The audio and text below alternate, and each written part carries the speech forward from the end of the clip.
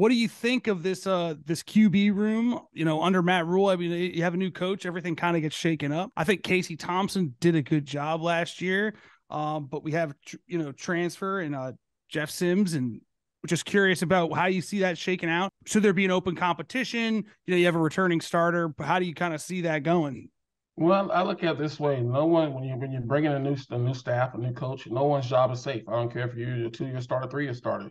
You got to go out and show that this new staff that you're the guy to be the starter. And so I think competition right now for the whole team is good, especially at the quarterback position. Because if you look at the last couple of years, when the starter went down, the quarterback play went down because the competition wasn't there. Competition makes everyone better. And what you're starting to see nowadays that kids are running away from competition by transferring. You know, I'm like Johnny always say, to beat a man, you got to beat the man, right, Johnny? That's right.